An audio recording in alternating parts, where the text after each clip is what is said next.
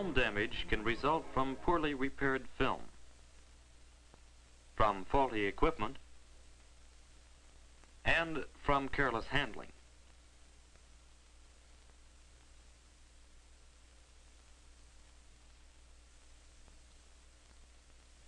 This is the result.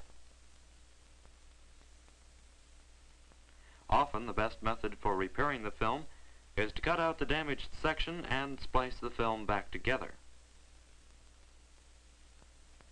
There are many kinds of splices.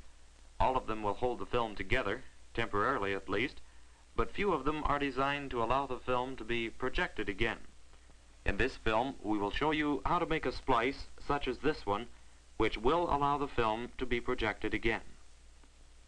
First of all, it will help you to know the principle behind the splicing technique.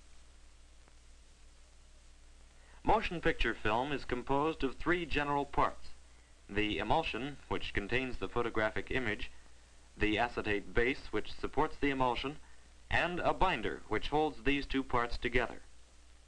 In the splicing process, the emulsion and the binder are removed first, and cement is applied to this scraped area.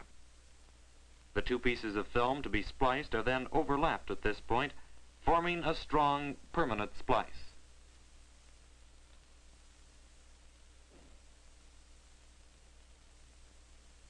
The equipment needed for splicing includes a splicer, a scraper, a piece of felt, a small amount of water, a brush, a clean cloth, and some fresh film cement. The film must be spliced with the emulsion side of the film facing upwards. The emulsion side can be determined either by inspection or by feeling the film. Close inspection will show that the emulsion side has a dull luster, while the base is much more glossy.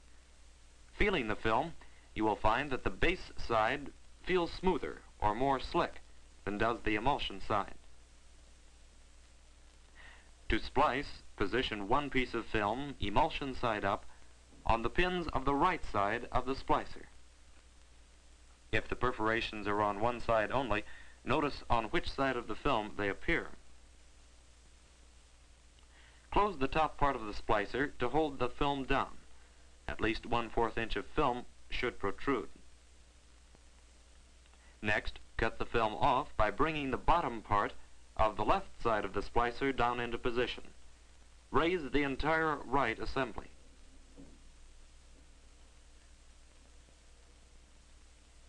On the left side of the splicer, position the other piece of film, emulsion side up, and bring the top section down into place. Here too, some film should extend from the splicer. The perforations should be on the same side as those on the other piece of film. Bring the right side of the splicer down until it cuts the end of the film squarely, then return it to its former position. To soften the emulsion, moisten the film on the left side with a wet piece of felt. Some splicers do not require this moistening. Next, using either a metal scraper or an emery board, carefully scrape the emulsion off of the moistened film.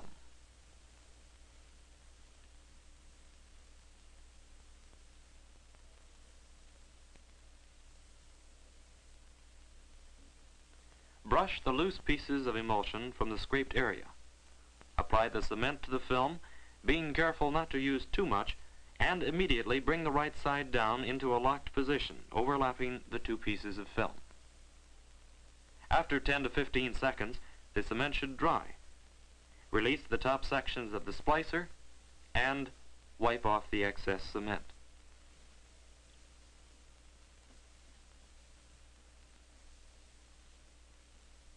The result is a strong, accurately made film splice.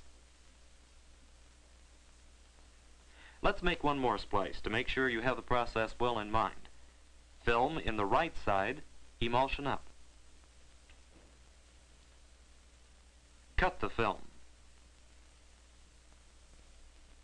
Film in the left side, emulsion up. And again, cut the film. Moisten. scrape, brush,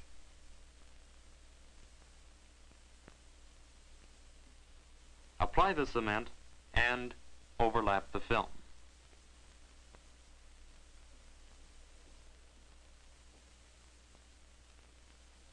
The useful life of a motion picture can often be greatly extended by correct splicing repair.